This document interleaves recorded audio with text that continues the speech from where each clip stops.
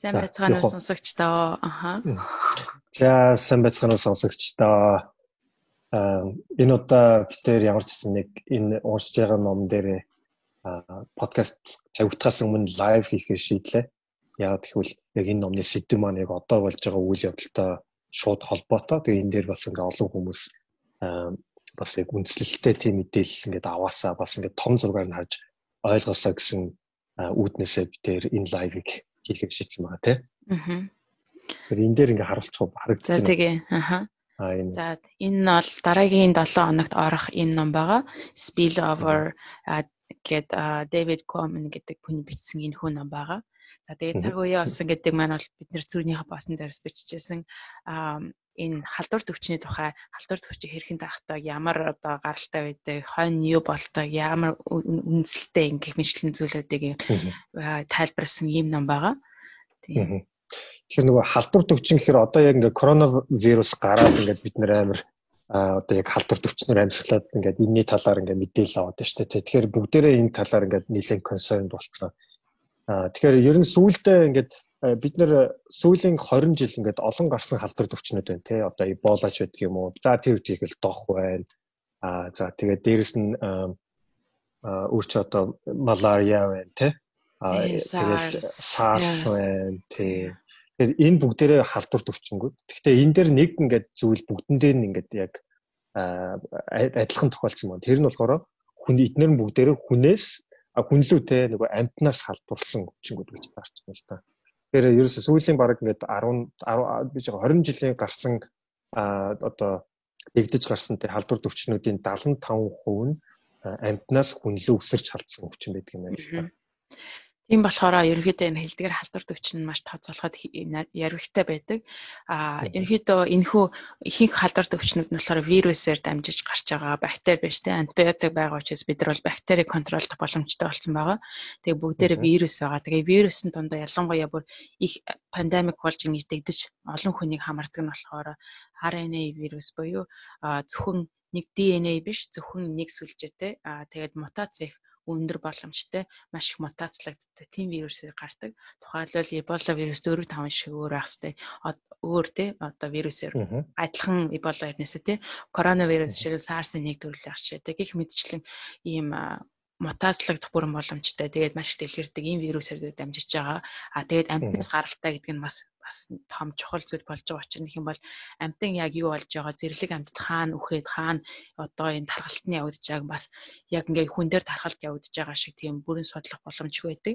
Тийм болохоор таамаг дэвшүүлэх магадлал маш муутай. Тэгээ таамаг нь бас судлаа авах магадлалтай байдаг учраас ерөнхийдөө ийм халдварт өвчин сүүлийн халдварт өвчнүүд ингээд эмчлэхэд маш хэцүү болж байгаа тийм. Эмчлэхэд одоо контролдоход хэцүү болж байгаа. Эмчилж болж байгаа.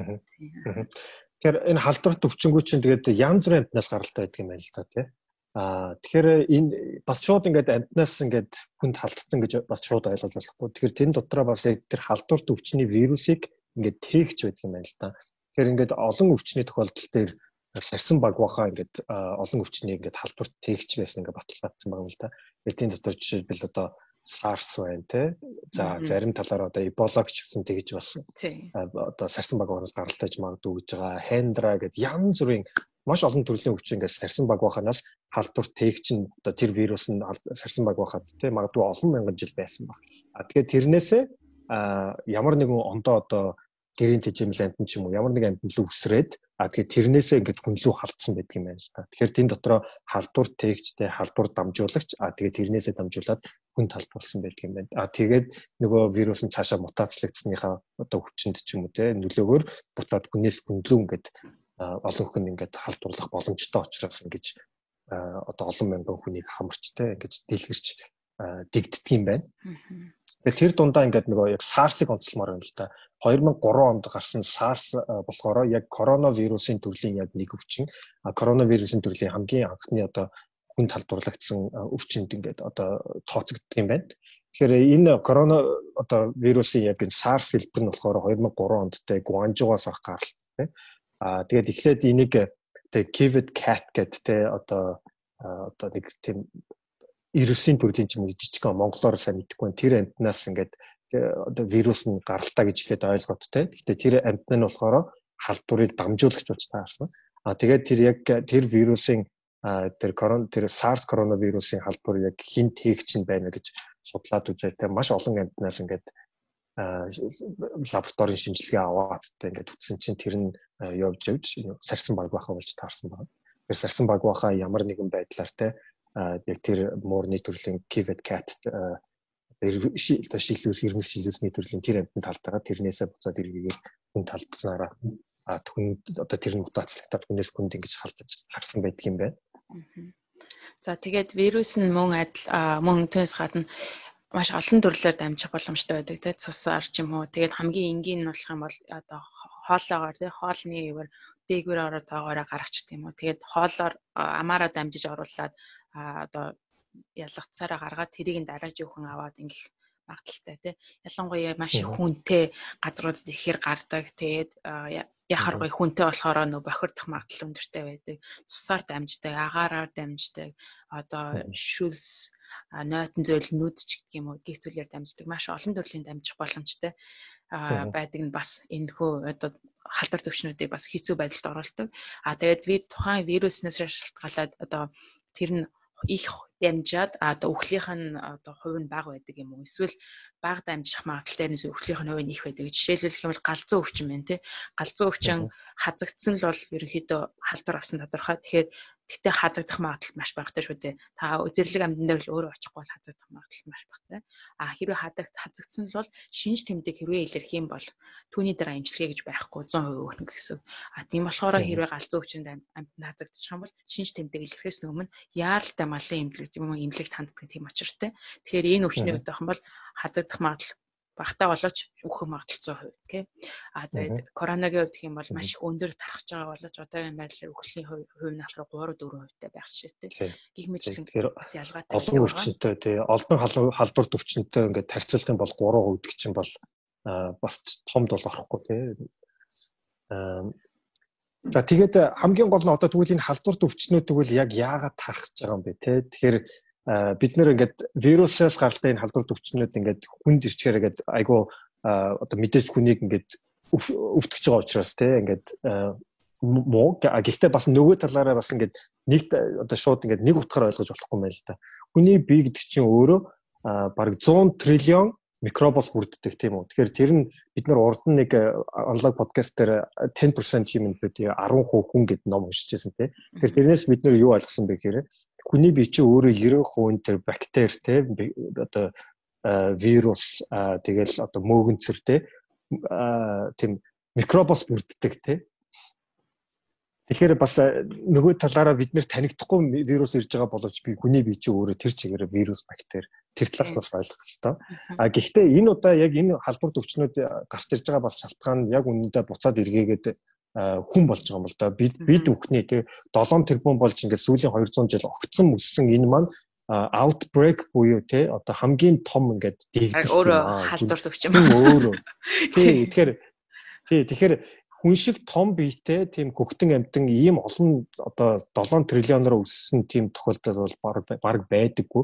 Тэгэхээр тэр утгаараа бид нөгөө олон хит олон болж энэ дэлхий дээр одоо үржин гутаа тийм үү өөрсдийнхөө хоол хүнсэн дээр хэрэглэхийн тулд одоо тэр зэрлэг амьтдын амьдардаг байсан орчныг нь экологийг нь ингээд устгаад тэрийг нь багасгаад тэрнээсээ болоод тэр хүрэх ёсгүй очих ёсгүй тэр зэрлэг амьтанд дэндүү ойртоод тэднэрийн одоо хамт амьдардаг тэр тэгдэд нөгөө одоо амьдарч байгаа тэр вирустай бид нар өөрсдөө ойртож тэр одоо жишээлбэл тэр амьтдыг одоо алгах ч юм уу эсвэл тэр амьтдын одоо агнах ч юм уу эсвэл амьдардаг орчинд нь хот бий болгоод эсвэл ингээд газар тариалан бий болгож тэгснээрээ буцаад нөгөө экологид нь бид нэр ингээд тесрэлт өгөөд тэр нь буцаад эргээд бид нэр тэр вирусыг нь авах ингээд орчныг нь нөхцөлийг нь ингээд бүрдүүлээд боломжийг нь олгоод байгаа юм байна гэж ойлгосон юм билээ. Тийм болохоор яг буцаагаад хүмүүсийн өөрсдийн хийсэн хор хөнөөлт үйл ажиллагаа нь яг ирж байгаа.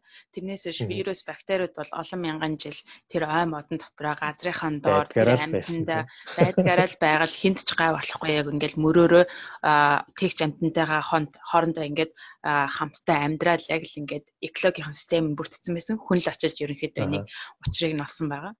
Тэгээд Нобелийн шагналтаас эрдэмтнээс асууж ирсэн. Та одоо энэ бактеритай газарт өөрийнхөө хүүхэдтэй амьдрахад санаа зовхгүй байх уу гэж тий. Тухайд Lyme disease гараад бас нэлээд хэцүү байсан. Тэгэхэд өөрөө хэлсэн.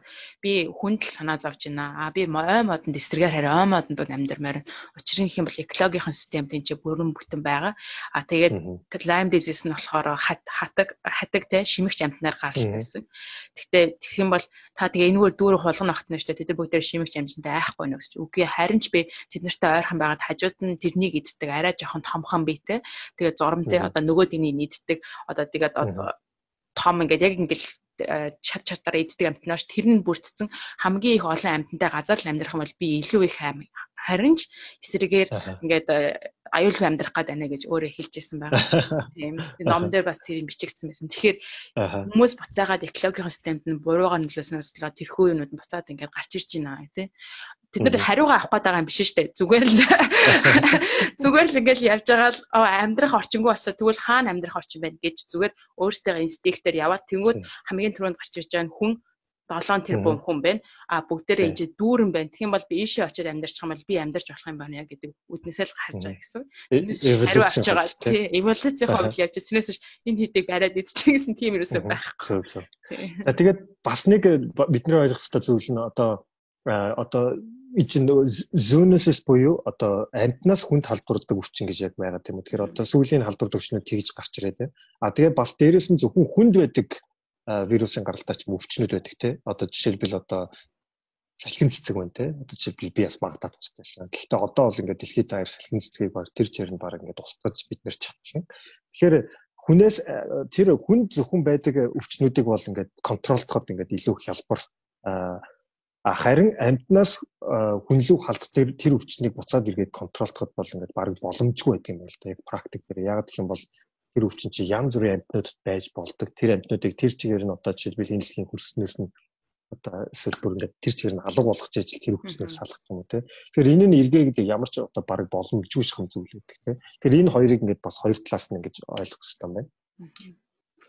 Зя тэгээд ишүү одоо илүү тодорхой мэдээлэл ном дээр бид нар яс хэмжээний 10 минутын видеог бичиж байна те.